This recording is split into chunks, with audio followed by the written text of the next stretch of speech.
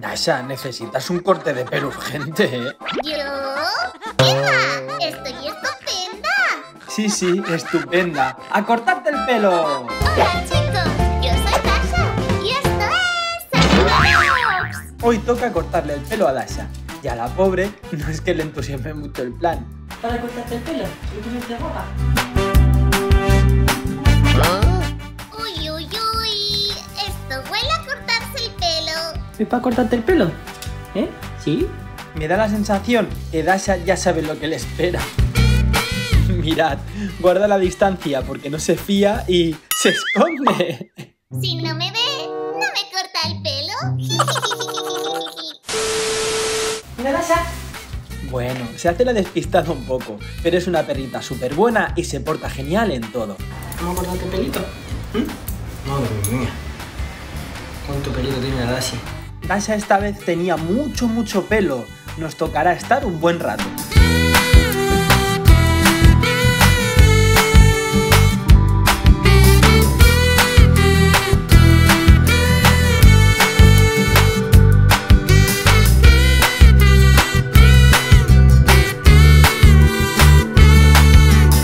Menos mal que se porta súper bien. La muevo como quiero y ella tan pancha. Si es que es la mejor.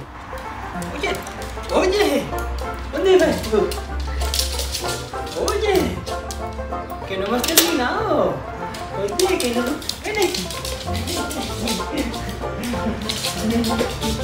Que no hemos terminado. Que no hemos terminado, vete. Bueno, es muy buena, sí, pero un poquito traviesa también. Muy bien, muy bien. Eres una perrita muy buena. Eres una perrita muy buena. Sí, ¿sí? Venga, vamos a ir. No, oye, ven aquí. Te estoy diciendo que eres una perrita súper buena. Venga, venga, con la vista.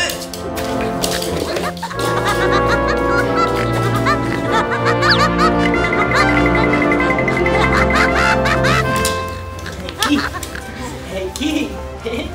Perrillo mono. Eres una perrilla mala, una perrilla buena. Una perrilla mala, una perrilla buena. Y nada, nos pasamos un buen rato cortando y cortando.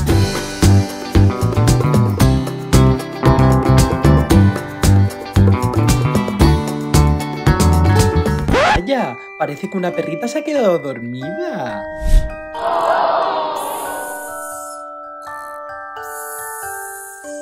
Y ya terminando de dejar a Dasha súper guapa, nos encontramos con... ¡Esto! ¡Oh my God! Mira, Dasha. Podría ser un hermanito tuyo. Déjate de bromitas con el hermanito. Y así de guapa ha quedado Dasha.